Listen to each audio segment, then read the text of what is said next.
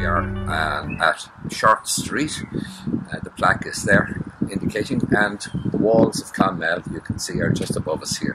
So the walls will come down here. It was in this point here, it's believed, that the breach, that's a break, was made in the wall by Cromwell's guns firing up from the high ground above us here in the Haywood Road.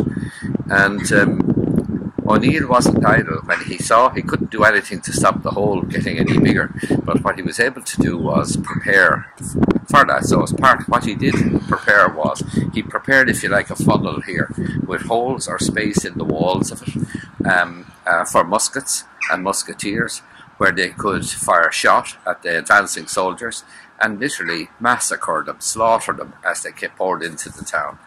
Now, and that was very effective, and the bodies piled up, they tell us in the accounts. Those who are wounded falling on top of others who had been wounded or killed, and then others coming in on top of them and being crushed to death, if nothing else.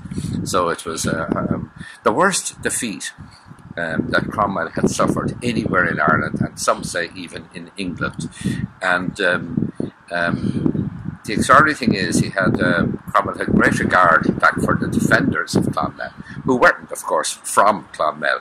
They were, if you like, the soldiers of O'Neill, and these soldiers were experienced soldiers, Irishmen, from around Tyrone in the north of Ireland, and they had a vast experience, and O'Neill had vast experience in siege warfare and also siege defence, which he had gained in the wars of the Spanish in Spain.